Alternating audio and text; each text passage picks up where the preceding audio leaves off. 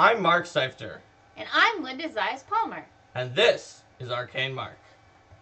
Welcome everyone to GM Tools Plots and Intrigue, where we tell you how to work a sort of more complicated intrigue plot. We take your questions from the audience and we workshop ideas about an intrigue game. So first, let's make sure we know what we're talking about when we're talking about an intrigue game. So an intrigue game is usually defined as a game that is not just a combat-filled dungeon crawl, but more often one that has social confrontations. It might focus on relationships, secrets, and plotting. And it's sort of a game that has a more complicated plot going on behind the scenes rather than more of a... basically, it's a game that is probably the opposite of Fighter Squad versus the Throne of Chaos, where you just slap down a flip mat and fight things. And that's not to say that you're not going to be fighting things in an intrigue game, but the combats aren't really what defines the game. It's the skills, it's the plans that both the NPCs make and that your PCs are going to be making to face a variety of social challenges or infiltrations into locations or other things like that. Yeah, I guess combat is one tool at an intrigue character's toolbox when something needs beaten up. So, that's what an intrigue game is. But a lot of GMs have trouble running an intrigue game in the Pathfinder system. The Pathfinder system has a rich world full of opportunities for an intrigue game, but some of those opportunities are more like what our publisher, Eric Mona, calls opportunities when there's just a lot of products that we have to do and work extra time. Oh no, here it comes. Because they're like problems that have been recast as opportunities. Just say it. Just say it. Just say what? You're not going to make me say it, are you? Say what? God damn it. You going to say problemtunities? Yes, he calls them problemtunities. Well, he first just called them opportunities. Fair enough. So, my main point, though, is that they are opportunities, but they're also sometimes difficult to deal with, especially when it comes to certain types of special effects.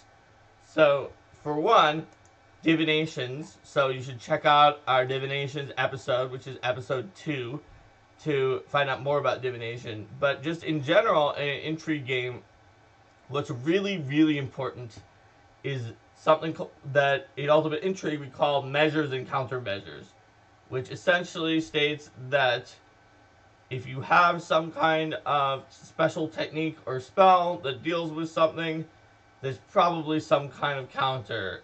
And different people working in an intrigue game are equally likely to focus on the special counters as they are to focus on the spells that are causing different issues in the first place. It does mean that if you have a spell that doesn't look like it has any countermeasure, you might want to homebrew a new spell for your game that is a countermeasure so that the PCs and the NPCs will have it available, and that they're not just in a situation where there is no countermeasure, or a situation where there are too many countermeasures that handle everything.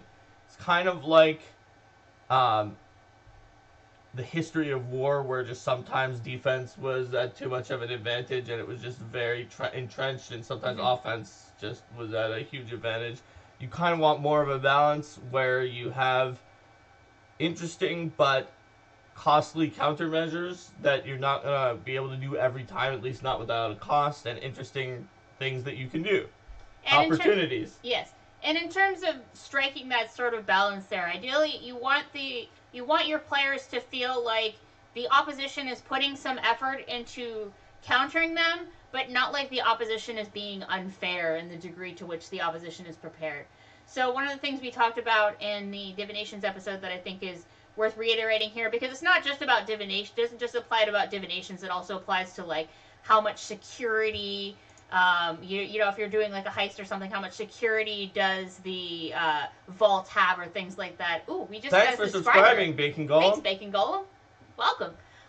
So So the idea there is that is to use the measures to which the lengths to which the PCs are going is a good gauge for balancing how prepared the opposition is, how many countermeasures the opposition has. And if your players make comments like, well, of course they'll have these spells cast, so like we better come up with countermeasures for those, and they just come to assume certain things, then it's probably a good idea to take your cues from your players. Like if they're expecting these kinds of countermeasures and they want to feel like, okay, yeah, they're going around them, then you should probably place them. On the other hand, if you have newer players who aren't as familiar with this type of system, having NPCs who come in and they've got like 17 layers of protection against what the PCs are doing can make it feel unfair. So sort of dynamically choosing that difficulty based on your player's level of experience. And it's also, if you're running a longer running Intrigue campaign, you definitely have the room to start with the lower levels of countermeasures. When they're lower level, they have access to fewer resources. You get a feel for what your players are like and how much they want to go into this. Well, they did this, so I better do this type stuff. And then sort of scale it up as they grow more powerful based on their interest. It's important for countermeasures to seem like something that is part of the world, part of the NPCs, part of the PC's toolbox, rather than just like something you pulled out of your ass because you didn't like what they were doing. Mm-hmm. Because those two get very opposite styles of responses from players. Players feel invested, they feel like they're in the world when they can guess and this is part of the world, and they feel like you're just out to get them if it seems like it's just something that you made up on the spot. Mm-hmm. So, for instance, if you found a spell that is more like a cane toad, like we talked about in GM Tools, the appropriate time to tell the PCs that you are creating a countermeasure spell for it, or the players, is not like right after they cast it and then it didn't work but they didn't realize it, and then 5 sessions later when the NPC reveals, aha! I was a demon all along, and I used a new spell you didn't know about that protects me from detect demons, because we talked about detect demons as sort of a cane toad spell that has no countermeasures. The appropriate time is when you read that detect demons has no countermeasure except like mind blank or flat countermeasure, and you tell the players before you even use it, hey, spells like detect demons or detect fae or detect aberrations or any of those spells, detect animals, don't seem to have any countermeasures beyond just a flat countermeasure, so I'm going to make there be in the world a countermeasure for each of those, so you can take those too. And then a while later you use it in the adventure, so they know that that's there. Mm-hmm. Or if you are going to invent that kind of new ability, instead of having it be like, you know, a special innate ability that this NPC has, maybe you have like an arcane researcher who's like, or a spy master who's really invested in inventing spells that are going to be able to counter things, and then that actually at that point will become a plot point, and then if the PCs defeat this person, then they can have those spells for themselves. But like, I guess the idea is that if you are going to have these kinds of unfamiliar countermeasures, then that would become sort of a mystery in themselves, like why aren't our things working? Like, oh, now we have to figure this out, and if we figure this out, then we can have a new powerful tool in our arsenal. That's right. Rocket Lettuce asked if we've been converting Ultimate Intrigue spells to PF2 for the War for the Crown game. Mostly no, because some of the core rulebook spells and adding some uncommon spells later in are pretty good already for what you need in War for the Crown. And so it gets a real Intrigue feel. There's definitely been some things I've converted for my PF2 War for the Crown game, which is actually starting right after this stream. They're in part 4, they're getting there. Linda's a player in it, as we mentioned before. But we will get to talking about some of the subsystems and converting to PF2 definitely in the stream. Wanted to put out some basic principles first. Bacon Golem says an Arcane Spymaster sounds really cool. It's definitely a really interesting archetype. Well, not like a mechanical archetype. Well, I think about it sort of from the perspective of Eliza Petulengro and how she's established in the setting, the venture captain out of Galt, where she has like this spell that she's invented, Petulengra's Validation, that helps her get through the disguises of people who are in front of her. And she's, is that the one where she collects blood samples from Pathfinder agents, and then she can figure out if that person is the real person based on a blood connection or a doppelganger? Yeah. So I think that if you look at the stuff that we've released in Pathfinder Society for Eliza Petulengro, then then that sort of has that kind of idea with it, is someone who, she's got her people who are acting in disguises, she has all these countermeasures, things like that.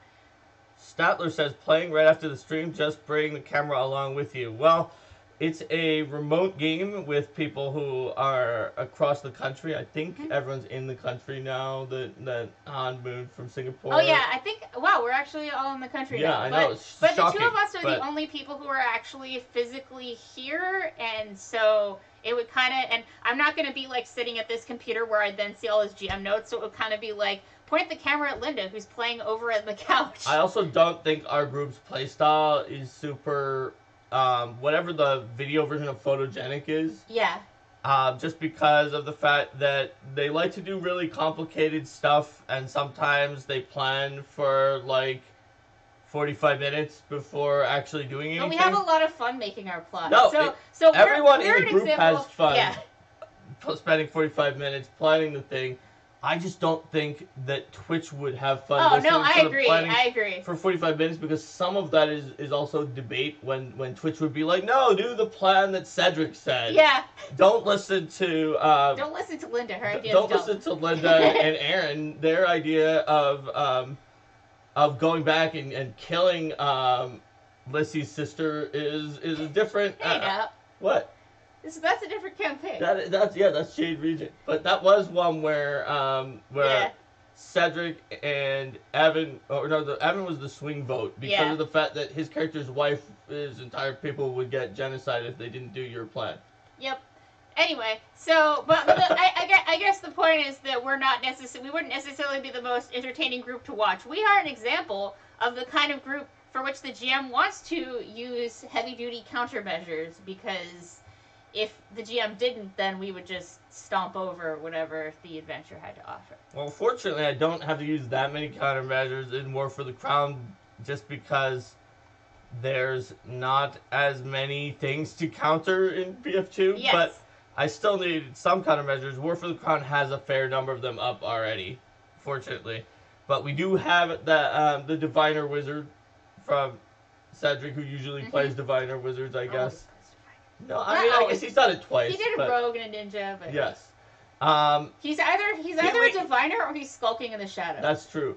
And he leaves eyes around from the diviner focus spell, like, everywhere. So whenever something's coming around to flank them or come from a direction that they've been before, they always know. All right. So let's see what we've got here. So we talked about measures and countermeasures, which is one of the most important things for the GM and the players to think about in Intrigue. Another thing that's important in an Intrigue plot to think about is the fact that since everything is not just about dungeons and beating people up, a lot of it is about interpersonal connection. So it's about things like who is loyal to who. And who appears to be loyal to who. Right. Who seems to be loyal. Betrayal. Rewards that are based on things other than just money and the stuff that you loot off of the dead bodies of the things that you killed. But that could be like a night ship or an alliance with someone. The benefits of prestige and social access and connections. Right. As opposed to just pure gold.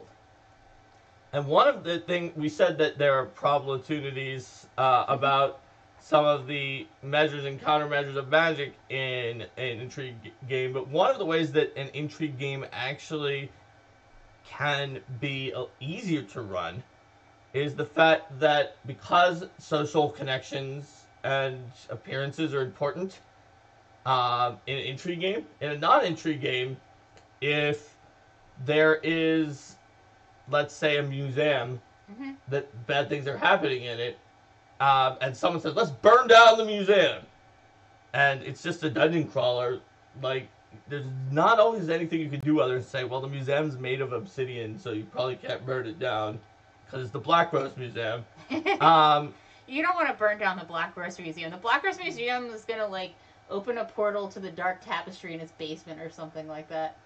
Whereas in an Intrigue-style game, or one where social dynamics is more important, if the PC say, well, we're going to burn down the museum, and then you say, but if you burn down the museum, then Lady Dasselane is going to be very upset because she owns the museum. And she's one of your political patrons, and she asked you to help with the problem in the museum. So if you come back and say, well, there's good news and bad news. The good news is there's no problems in your museum. The bad news is there's no museum. There's just a pile of ash. Then you don't really necessarily win. Statler says an Intrigue game sounds like it's heavy on the role play. That's definitely true. You can have a lot of role playing in a game that's not really what we classify as an Intrigue game. Just because sometimes people role play a lot in combat heavy games or in games with other themes, but there's often a correlation between Intrigue and a lot of role playing. GM Reckless said, has a Call of Cthulhu game where we found a way to resurrect someone even from ash, and then someone got bit by a werewolf. We killed them, cremated them in the hopes we'd also find a cure for lycanthropy. That's pretty interesting. That's legit. I mean, I guess that comes down to, like, is the curse, is that going to be able to burn away and purify the curse as well? Creativity can be very important in an Intrigue game. And I guess that comes up to another point is rewarding creativity. Like, I mean, that's the kind of thing that if players came up with my game, like, even if I hadn't been thinking about, like, oh yeah, this will totally cure lycanthropy, I'd be like, oh yes, you know, this should work because this was super creative and it was awesome. And Intrigue games really have have a lot of flexibility to explore creative solutions for sure. Yep, absolutely. Creative solutions and creative rewards, like we said before. Also, just thinking a little bit differently about even a combat or a conflict. In a non-Intrigue game, usually a conflicts end in a more straightforward game with just, like, killing the other side of the conflict. Mm-hmm. In an Intrigue game, there's a lot more bargains, there's compromises between groups. People are willing to say, oh, hold on, okay, don't kill me, this is what I can give you. Or maybe you're not even fighting them in the first place, and you have verbal duels. Mm-hmm. For sure, in War for the Crown, as you know from playing through it, they've been able to verbal duel a lot of the end bosses of War for the Crown into just giving up. Yeah, well, why shed their blood when you can just convince them that it would be better if they went along with your ideas? That's right. You guys kind of verbal duel stomped the boss of part 2. Poor wizard's cousin. Yes, the poor cousin of the wizard PC. We definitely verbal duel stomped him. But you know what? Like, it works out better for everyone in the end. Like, it wouldn't have been good if we actually ended up having to fight him.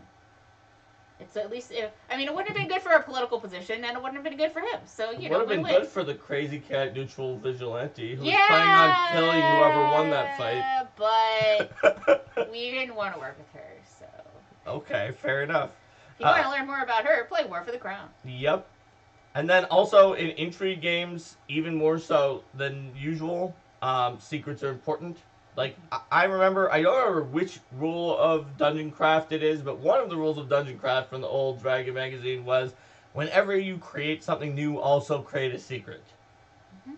And this is doubly true in Intrigue games. It just makes things more interesting. There are secrets to find. There is more secret information that makes it so that NPCs or other parts of the game don't always act exactly the way the PCs would expect them to act. You're like, they're not acting rationally, and sometimes that can lead a PC who's really tuned into the game to be able to figure out what's going on. And it's a different style of playing. It's sort of maybe a different kind of intelligence, and it can sometimes use a different kind of player that is not as engaged with some of the other aspects of the game.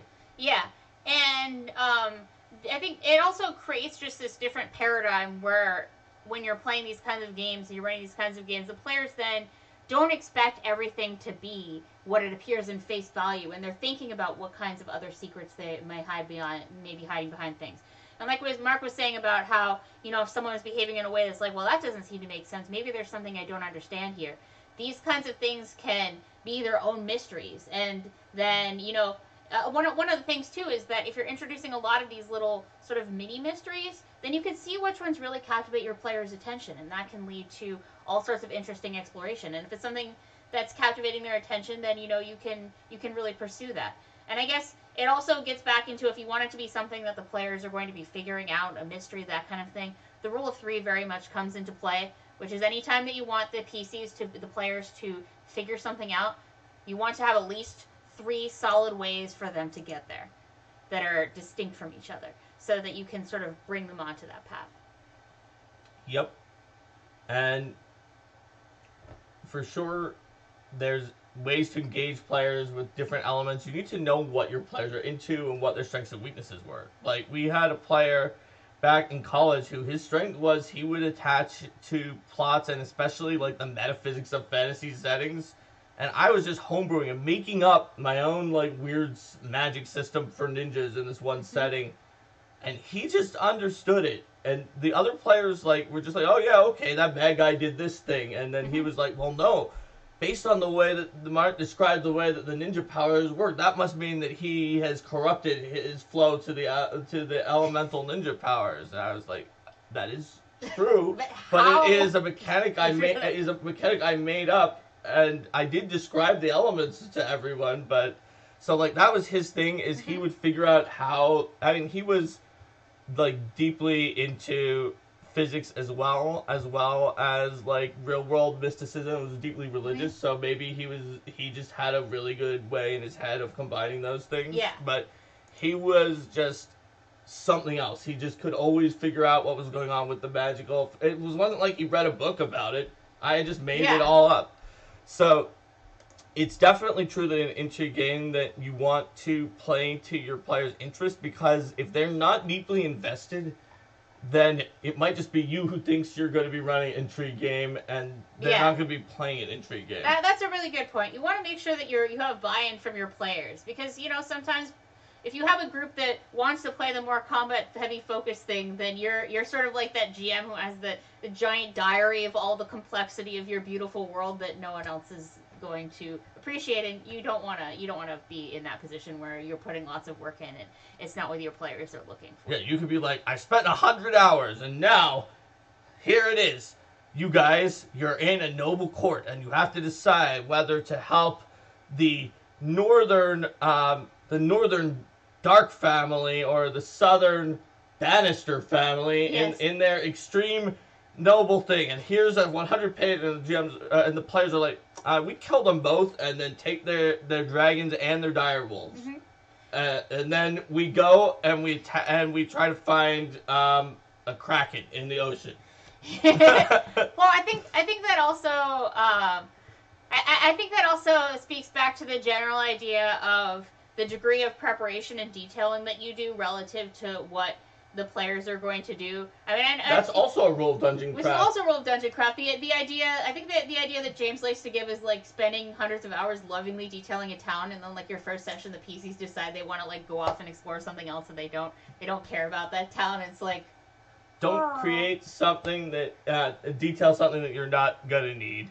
And Statler says, play to my players' interest means I never include puzzles. Well, yeah, there's some people who hate them, and James doesn't like them. For instance, he wrote a foreword to a one of the Council of Thieves volumes, I think, talking about how much he doesn't like them. Whereas, like, Joe and Jason Keeley really, really love puzzles, and you could probably listen to their puzzle seminar when No Direction puts it up from PaizoCon. Actually, I noticed yesterday when I was looking things up that 2 days ago, the all the like coverage of the of PaizoCon went up on the official Paizo Twitch channel. Okay, so you can that's check all it out the there. videos. But what about the recordings? I don't know. I don't know. Hey, Alex. Yeah, because I think that the puzzle one was recorded, but audio, but was not a video. All right. So we'll have to. Yes, Alex. About No Direction. When are the seminars that were recorded? When is that audio gonna be up? We're getting an answer from someone in chat who's from the No Direction Network. While he's over the next month or two, says Alex. That is what I thought. That's awesome. why I said There's your wait answer to see then. when it goes up. Yep. After editing, that's a lot of hours of editing. I do not envy you folks. Yeah. That is why I didn't expect it to go up. Cool. So if you're thinking, I want to run an intrigue game, and I don't know which kind of game would be an intrigue game, there are a few types of games that are typical for this, and one of them I alluded to with my example there. You can have like a Game of Thrones style backstabbing nobles. Wait, is that what you meant by Dark and Bannister? Yeah, I guess so. Yes. You can have a game where everyone are criminals that's sort of like any kind of heisting or just general criminal game, like any good movie or book you read about Ocean's 11, Leverage, any kind of we're all criminals, we're gonna do some crazy heists. You can do sort of political drama, like your favorite political drama. You can do something that's more cops and robbers, like a Law and Order type thing. And you can just put everything in there. Because why not? With politics and nobles killing each other and criminals and everything else. Stellar asks, any PFS scenarios that focus on intrigue? Wondering if it works within a single scenario. Why, yes.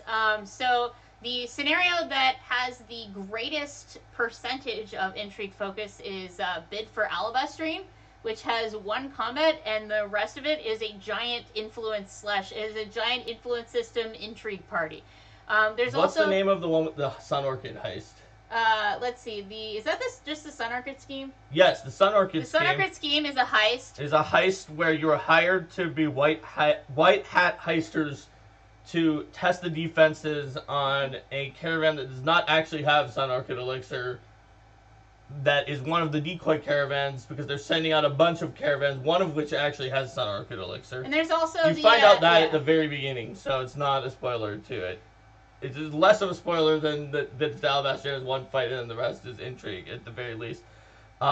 There's a lot of other ones. Black Breast Matrimony. There's a lot of others that have the influence system in them. Yeah. Which we will be talking about probably right after we do this. And those Pitch for Alabaster. Aha! Looks like GM Reckless has also seen Leverage. Magnamar, Leverage. Lord Mayor takes what he wants. We provide leverage. So if you haven't seen Leverage, it's a TV show where the heroes are, or the main characters rather, are performing heists on a bunch of shady and unscrupulous individuals. And it's super entertaining. Today on Arcade Mark, we describe a popular television show. It's a pretty fun show. The Lord Mayor is just kind of not a very good person. Yeah, I wonder how he gets reelected every time. Well, he may not always continue to get reelected, especially when we have, if we have a good opportunity to show how things have updated in the world and how the time has advanced to the present date. You might see that some of the elected leaders have not indeed sat in their positions for over a decade. Aren't there term limits or something? Yeah. All right. So, there are a lot of other Pathfinder Society adventures that are based on different intrigue themes, including there's one that has verbal duels, but very unfortunately, it was the first time anyone ever experienced verbal duels, and you were asked to lose a verbal duel. Mm-hmm. The first time you ever learn what it is, and you don't know how it works. So, that's to seal the shadow. Unsurprisingly, there were bad reactions to this system that nobody knew, except for that you're doing the opposite of what you would normally do. Mm-hmm. And I think it's never had another Pathfinder Society scenario. But some of the other intrigue subsystems. Well, one of the things that I found as a developer for Pathfinder Society is that any sort of subsystem is introducing additional rules for the GM to use. So if it's not a subsystem that we've used a bunch of times, like, we know that there's going to be some backlash for that. So we sort of have to weigh, like, to what extent is that going to be critical to bringing across a good scenario and things like that? Are people going to like it? Stuff like that. And I know that there's GM backlash because there's extra prep. There's player backlash, because it's like, especially whenever it's a subsystem that abstracts something else, like mass combat. It's like, my character does plus 900,000 damage. Why can't I just kill this entire thing? Why do I have to play this subsystem? Or my character has plus 200 to knowledge religion because I'm a lore oracle. Why do I have to do the research subsystem? Yeah. I just know everything that's in this library. So we have some that we use more often, like the PFS, the Pathfinder Society changes to the chase system, the influence system, research, things like that. But all right. So speaking of all these subsystems all the time, let's talk about them a little bit in games, and we'll also talk about converting them to Pathfinder 2nd Edition, which is something that people want to do. Let's start with influence. That's one that is in War for the Crown all the time. So influence is a subsystem that, like, sort of, the backbone of that system comes from some Pathfinder Society scenarios that Thurston Hellman wrote that sort of had the idea of you get certain number of successes in a certain amount of time to influence these people. But it was only fully described and expanded in Ultimate Intrigue when it was written by Lyndon. So with the influence system, the fundamental idea is that is to sort of expand the way that you interact with people, so that it's not just based around diplomacy checks and other diplomacy, bluff, and intimidate, and those charisma-based skills, so that you can influence people with all sorts of skills to engage everyone in the party. It sort of breaks down social encounters into phases, during which every player has a chance. Another thing too is that so both from the perspective of the skills and also from the perspective of the structure of the system, the idea is to make sure that everyone has a chance to participate and to balance the contributions of both the social butterfly character and the character who maybe is going to be sort of going around the room assessing the situation. Maybe they're a cleric who's using their knowledge of religion to help win over another religious leader or something like that. So you've got the system where you have the encounter is broken up into a number of phases. In each phase, each PC can try to either influence someone using one of their skills, or they can try what's called discovery, to try to learn something about that NPC with sense motive, or in 2nd edition that just becomes perception, which means everybody has it, which makes it work a lot better. So you either are trying to discover something about that NPC, which may be something that learning more about what skills are good to influence them or bad, learning about what kinds of things are they particularly resistant against, what kind of strategies and topics do you not want to bring up around them that might give you penalties, and conversely, what kind of strategies and topics that they have a soft spot for. Maybe if you start talking about those things, then you'll get some bonuses. So you sort of have these two levers of learning more about how to effectively influence someone and influencing someone. And then for each person, there's going to be skills that are good at influencing them, great at influencing them, and not so good, but you can still try them. And usually those like diplomacy type skills may fall into the, like, you can still try them, but they're not going to be the best thing at this particular time. So that's sort of like the core of the influence system, and it works just well in 2nd edition without changes, like we've talked about, other than sense motive to perception. And we've talked about this in several past episodes, so I don't know if we really need to get into this too much more now here. But I don't think so, but it is important to note that if you're converting, you don't actually have to convert. Just don't use the chart that is literally in the influence system of the base DC. Use the chart that is literally in the core rulebook for 2nd edition. Yeah, and then generally you'll want to use you'll want to look at the easy DC as a benchmark in the core rulebook for like when it's supposed to be easy, and then like the standard DC and the challenging DC. Yep. And then follow the other guidance that's in there about DCs and character levels. The chart that's in the influence system is not that far off. It goes up. In Pathfinder 1, chart goes up faster than the Pathfinder 2 chart, but it starts lower. Yeah.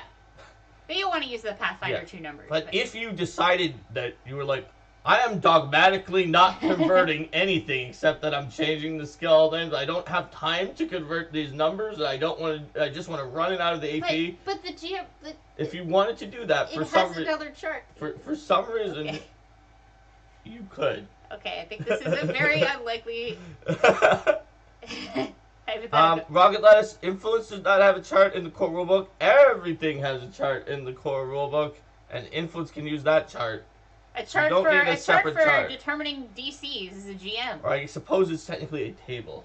It's whatever. It's a way to. It's a I'm guideline. I'm the one who called it a chart, so I always call it a chart. Whatever. It's technically a table. Yes. Yes. But technically true, Rocket Lettuce, but yes. But yeah, definitely you make a social stat block for these influence, and they can get pretty complicated because in an Intrigue game you can have someone with fake identities, secret goals that they have, hidden goals, true, an obvious goal that is not the real goal, biases that you can't discover with discovery checks where they're just like biased against half orcs because their father was killed by an orc or something like that. Yeah. And they'll also have descriptions of their personality and their physical appearance. So sort of the design of the social stat block is to sort of encourage the GM to put in the kind of information that would be needed, or the adventure writer to put in the kind of information that you would want to have for running the characters. And also, one thing that's important, the more NPCs that you have in a room, once you have more than like 2 NPCs, is being able to distinguish them in some way. And this isn't just for running influence, but just in general whenever you have a large number of NPCs appearing at the same time. So having them have differences in personalities, in manners of speaking. One aid that helps a lot for a lot of GMs is having art for each of the NPCs that you can sort of hold up to be like, this person is speaking or whatever, to try to make them clearer.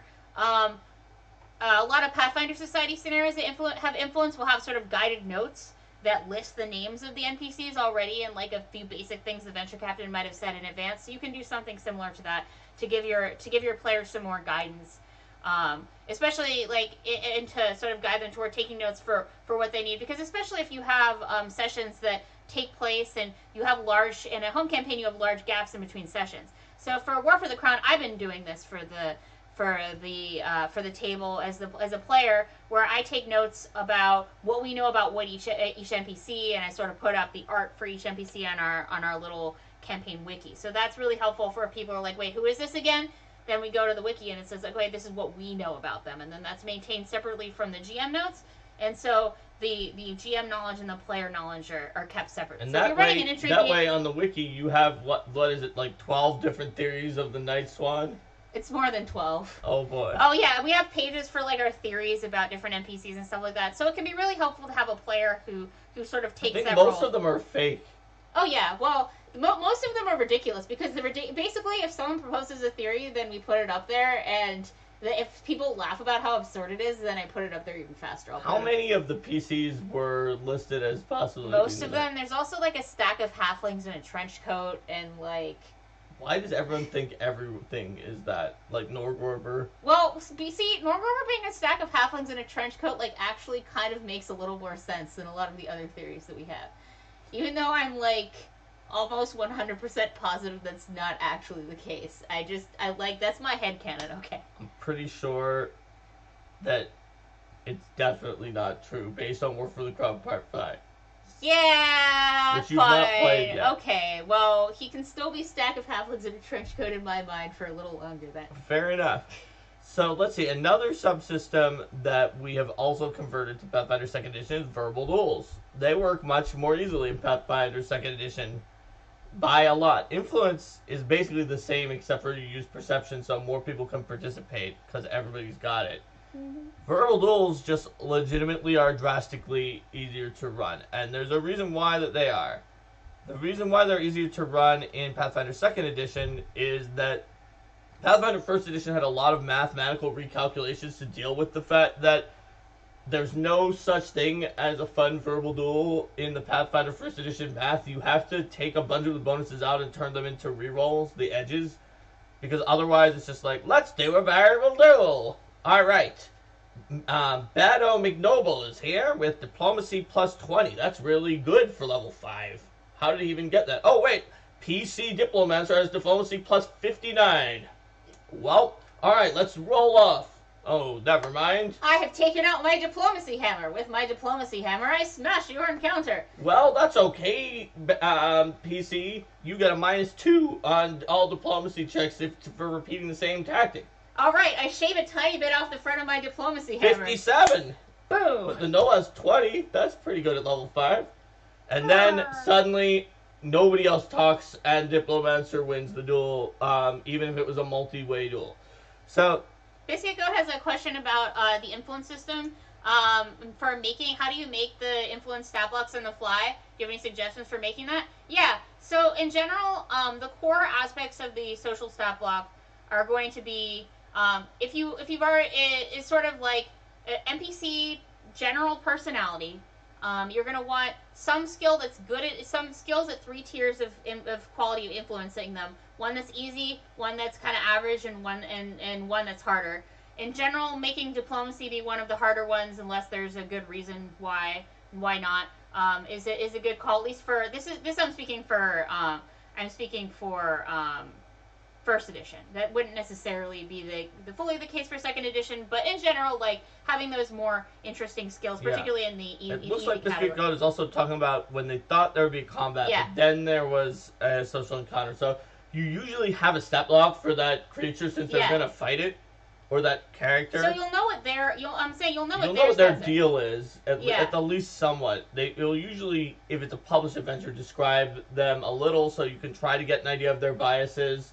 Yeah. From that. So you'll generally want at the core of it, you'll want a skill that's good at a skill or two that's really good at influencing them, a skill or two that's moderately good at influencing them, and a skill or two that's not great but still works. That is usually diplomacy. It's usually diplomacy.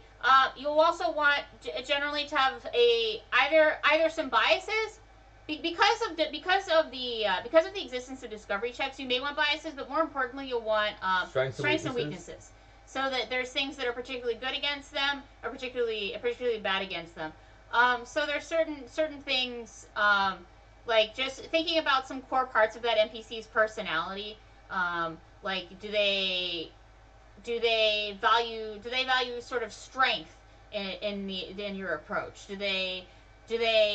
Might there be religions that they favor if they're like a religious person? Just kind of thinking about what that NPC stick is. Actually, Linda, let me take it out of the generic into a specific example that I just make up so that we can... sounds good. Alright, so Biscuit Goat is running an encounter. The encounter's name in the adventure is Orc Smash! Alright. In the encounter, it says, 4 Orc warriors waylay the PCs. They demand all the PCs' money. Whether or not the PCs pay them, they kill the PCs with their falchions. And the PCs say, well, we want to get these orcs on our side. Let's turn it into an influence. Okay, so what would you do in that situation? And and the only thing it says in the stat block of the orc is, it just says orc, mastery, page, whatever, morale.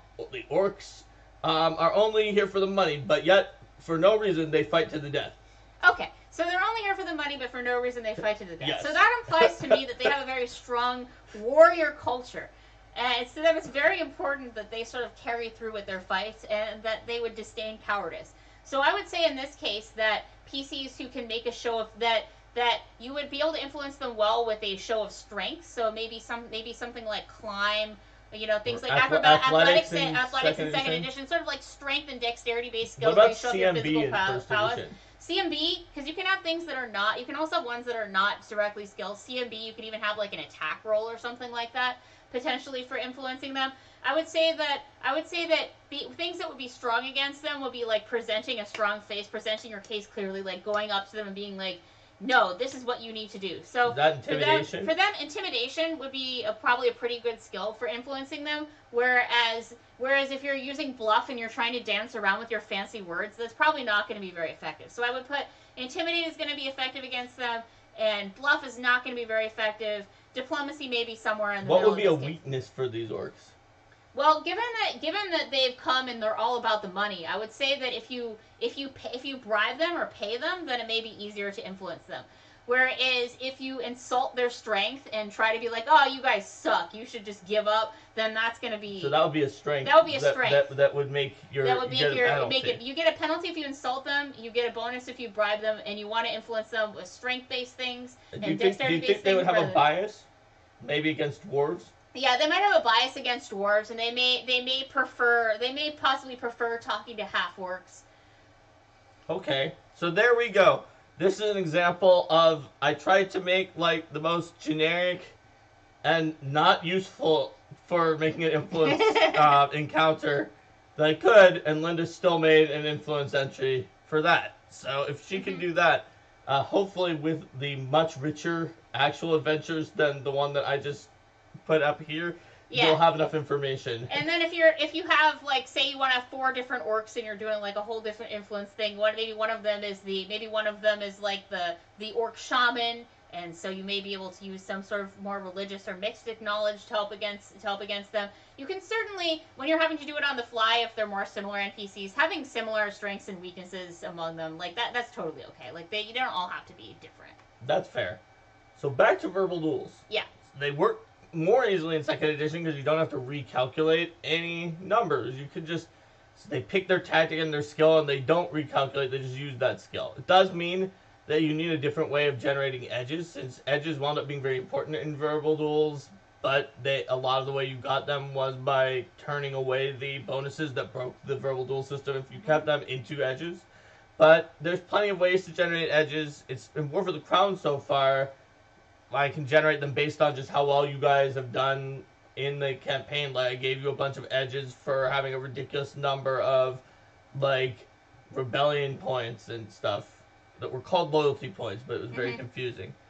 Oh yeah, Biscuit Goat says that your example helps a lot. Yay. That happens a lot to Biscuit Goat as a GM, with the influence. We want to make friends with these orcs. It happens a lot to Linda, too.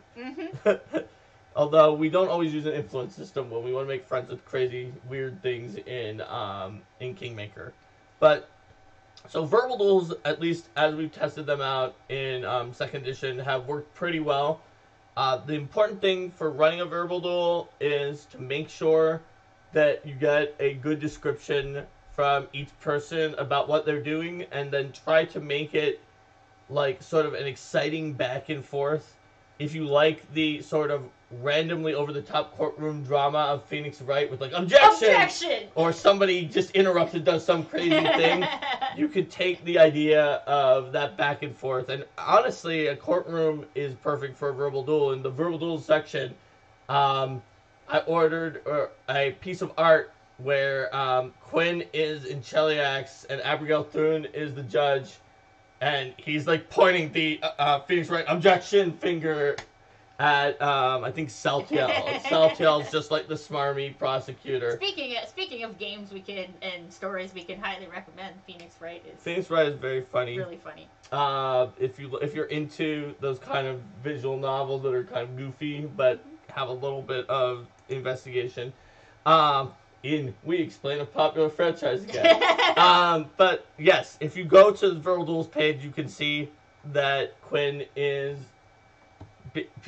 being the Phoenix Wright with the weird prosecuting Magus, who's just like, I still am showing part of my shirt even though I'm in a courtroom. And then Abigail Thune is the judge, because that would be what would happen if in a Phoenix Wright and Golarion. That would totally be what definitely happen. It's like, oh yes, I'm just gonna let you do whatever you want, Saltael, since you also worship the Dark Lord Asmodeus. And then like you just have a random devil that shows up and like gives testimony, and then someone summons a ghost or whatever. Like, you could totally do Phoenix Wright and Golarion. That would not be hard.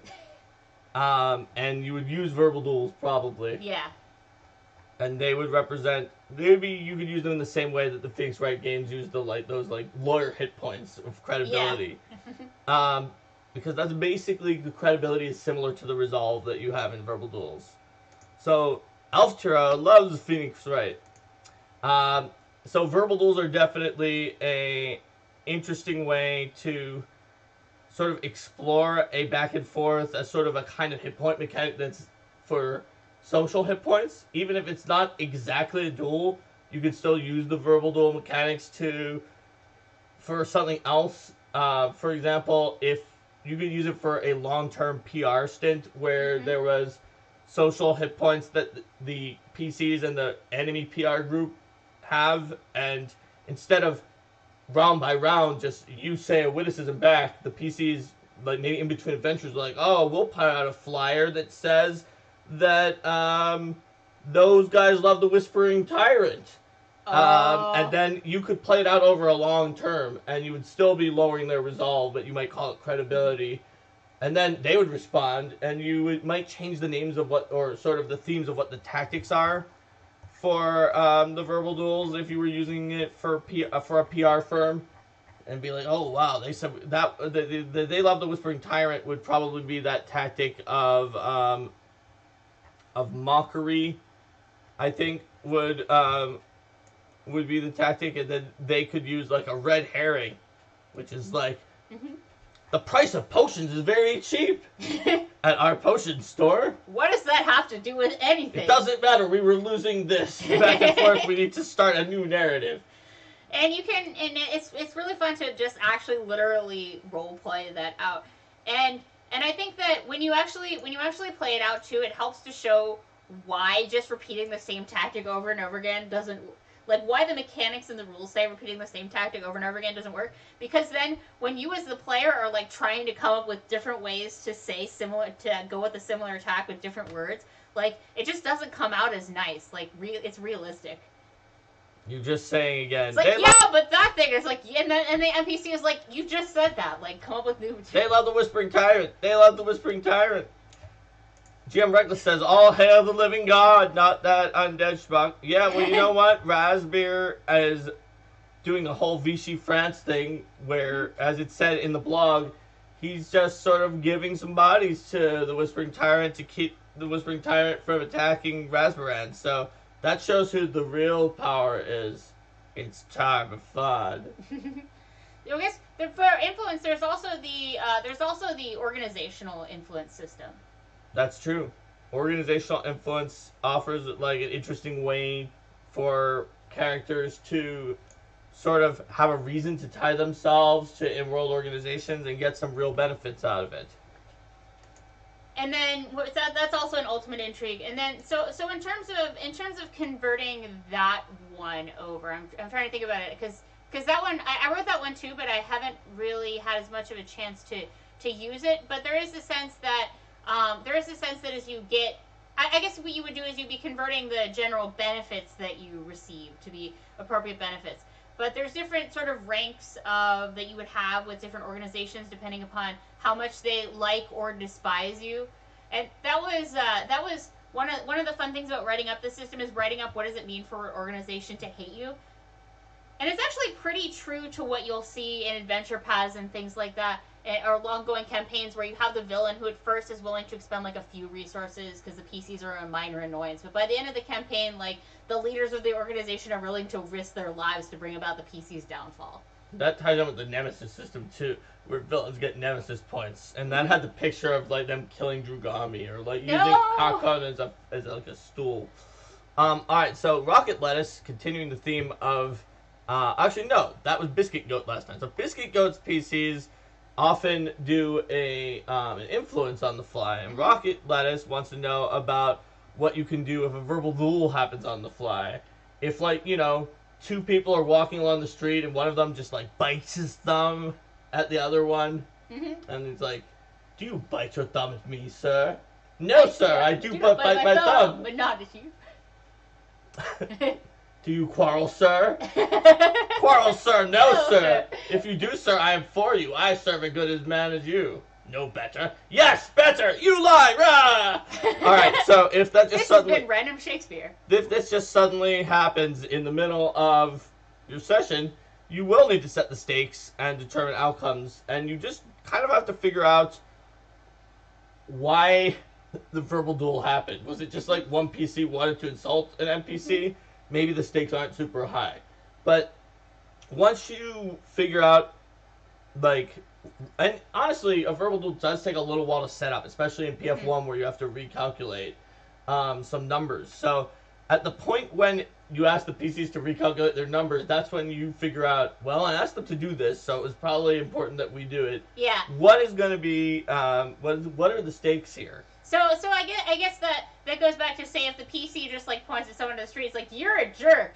Like, that's not really going to warrant bringing up the whole verbal duel system. But if, like, the PCs are in a grand committee, and then they stand up and they make an accusation against a prominent minister in public, then, like, that's this big event. It's also possible, I guess, that the PC would be a little more meta, so they just point to the guy in the street. You're a jerk. I started verbal duel with him. I'm the wit bard archetype, so I get bonuses in this.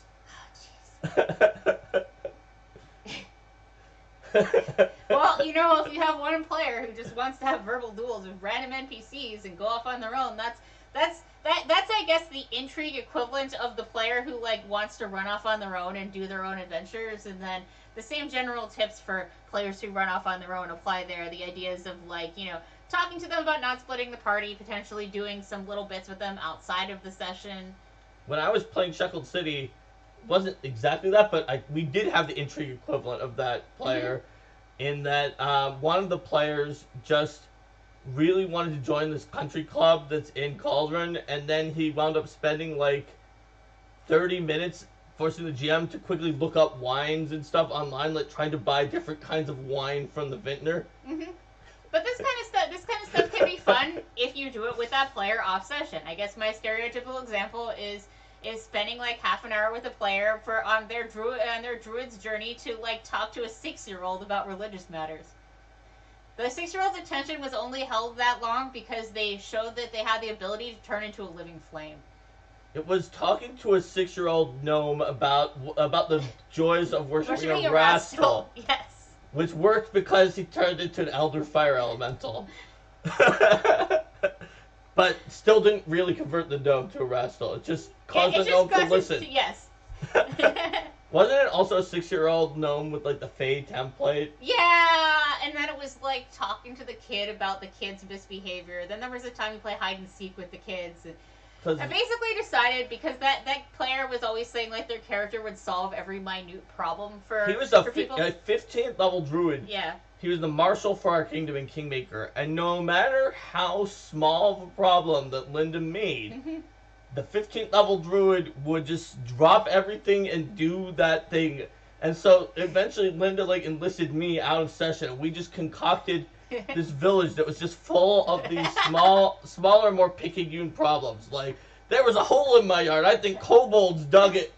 Those kobolds you had join the kingdom. My cat went up a tree. I can't find my cat. We're playing hide and seek, and we can't find the person we're playing hide and seek with. It just went on and on. He did all of them, no matter how small, but the one that he balked at, it wasn't even because it was small. It was actually probably less small than some of the other ones, but just because he got mad at the NPCs. So there were these, two farmer brothers who just kept moving the milestone that was measuring where their land was. And then one of them made the argument that, like, by the river freedom, if you have what you hold, because his cows had wandered onto the other one's property, then that property belonged to him now.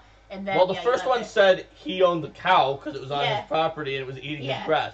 Second one said that his cow was having what it held, and it was the river freedom. And that's what it took. But yes. the point and then he was like, you guys are brothers. Verastal teaches that families work together. You should be able to figure this out without me. So it wasn't even that it was too small for him. He was just mad that there were family who were infighting. So the point is that players who like to go off on their own, sometimes you can have fun with them on out of sessions. Yeah. Anyway, we should get back to why people actually came to this episode. Hey, you know what? That's important for an Intrigue game, though, because you need to understand a character's motivations. And Intrigue, and you talked about an important tool for an Intrigue game, which is sidebars. Sidebars are important, whether it's a chat, a note that you pass in between session. Having sidebars can allow you to add a little bit of mystery to the game, which is like the reason why so many of the PCs were on the list of who is the Night Swan, is that legitimately some of the players thought that there was at least a chance that some of the other players were the Night Swan, since two of the players were becoming masked vigilantes that were just not swans. So the idea is having channels for players to privately communicate with GMs and players to privately communicate with each other.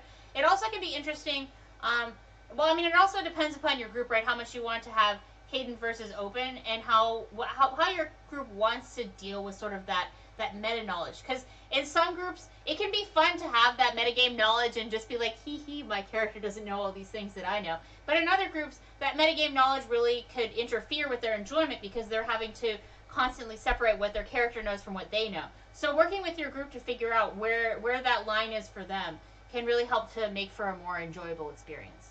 Like, definitely Cedric's ninja in Jade Regent, all the sort of evil things he did when he started worshiping Yezing instead of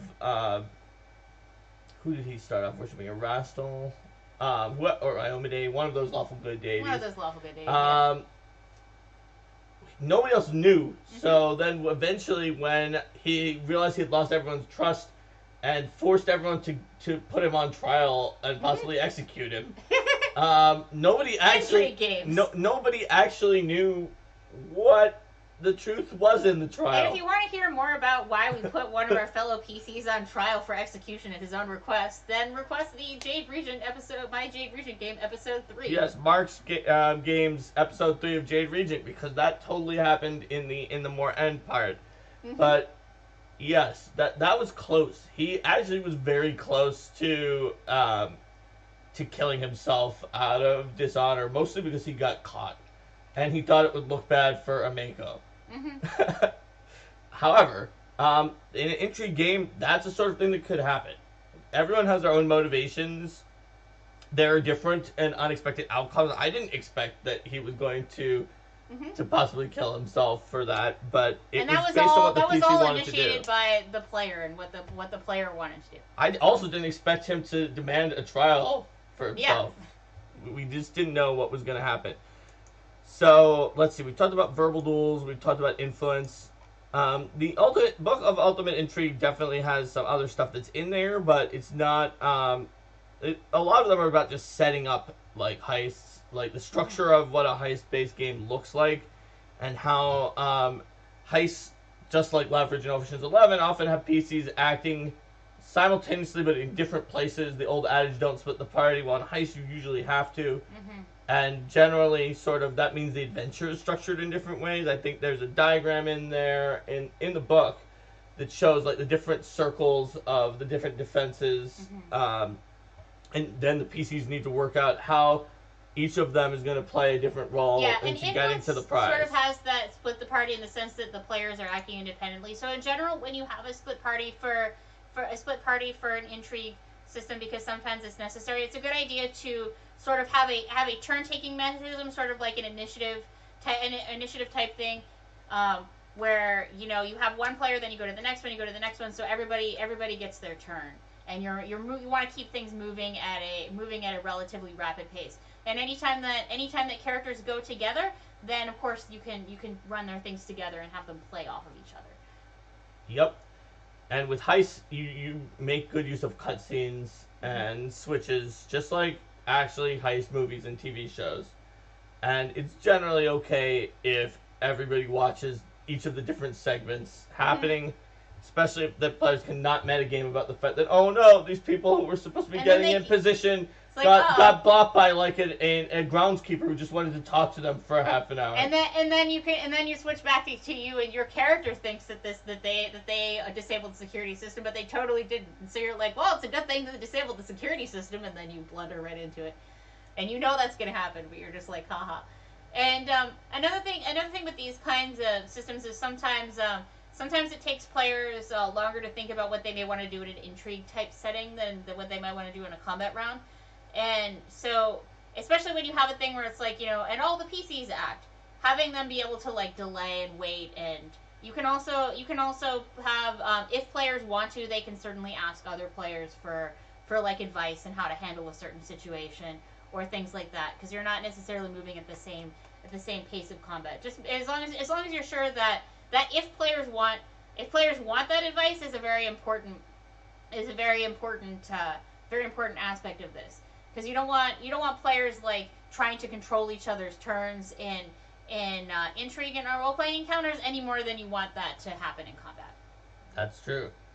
And one thing that can help out if you have a player who just doesn't have the type of thinking to like plot out these crazy things in advance, there are definitely in PF1, not in PF2 yet, some mechanics that are like, exactly as planned, except I didn't really plan it out of character, like mastermind type abilities that will give you the cutscenes in a good heist drama, where it's like they show you the show and it looks like things are going bad, but then they do a flashback cutscene that shows that they had secretly set something up. And there are those kind of flashback cutscene style of abilities of like, actually, I brought a radish, exactly the thing that we needed.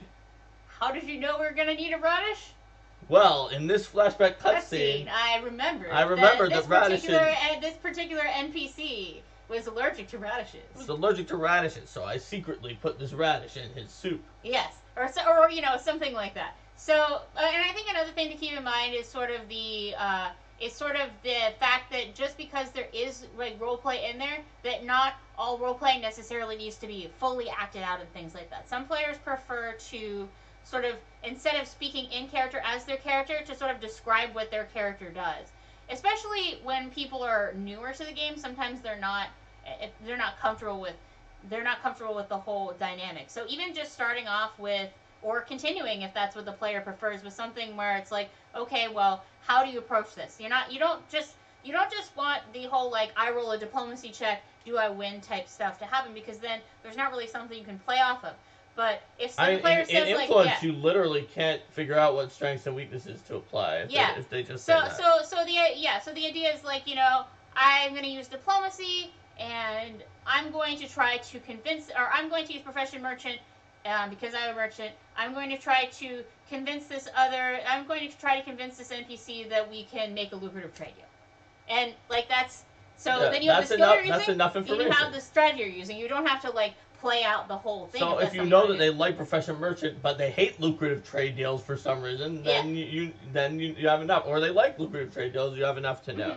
And And an Intrigue game is definitely one where creativity is sometimes a little bit easier to add in, because of the fact that in a lot of situations the goal is less straightforward than do damage. When you need to do damage, you can adjudicate weird creative actions to say that they're super effective. Although you might want to create a rule that's like, I'm going to allow this time, but we don't want people to like take a mop into battles, because this thing I allowed you to do with a mop is more powerful than actual like you fighting. don't want people constantly collapsing the ceiling on top of people. Right. Or whatever the case may be. But in an Intrigue setting where win and loss is not necessarily in damage, there's so many different things you can do. Like, Hideous Laughter is a good way to disable someone in combat. But if you cast it at, like, a funeral on your political rival, it can be even more damaging than that, where it's like, King Eofred was a very Queen Iliosa, why are you laughing at your husband's funeral? Queen Iliosa, this is very inappropriate. We were about to give you the Crimson Throne. Why are you? King Eofred built many monuments. So, you can definitely have an effect. Alex figured it out. It's the Titus laugh. I was totally doing the Titus laugh from Final Fantasy X. Yep. There you go. Same pitch, same intonation, same general duration. If you haven't played Final Fantasy X, there's totally clips of it online. It's like terribly voice acted laughter. In an inopportune moment. Well, I guess in that case it's like, let's cheer ourselves up by laughing, and then the rest of the PCs are just like, laughing in a strange way. Yeah. Alright, so that is another thing about Intrigue games, is you want to know what your tone is, because some people want Intrigue games to be like serious business. This is a grim, dark world where shades of gray and politics, and we decapitate the main character. And some people, an Intrigue game is a good way to do hijinks. Like Leverage, for example, has a very different, more upbeat feel to it, even though the rich and powerful get what they want, than Game of Thrones. Yeah. So you want to know what kind of Intrigue game you're playing, because just the fact that it's Intrigue does not guarantee a tone. And that tone can be very thrown off if you have the Tidus laugh in, in Game of Thrones. That's a real laugh from me. Not that shenanigans I just said. Oh no! Oh no! Now we're getting the evil villain laugh. Yes. So funny laughter and sounds, and hamming it up can certainly be entertaining in Intrigue games as well. Yep. So does anybody else have any more questions from their own Intrigue games? So in that case, I think we can say goodbye to YouTube. Bye, YouTube. Bye.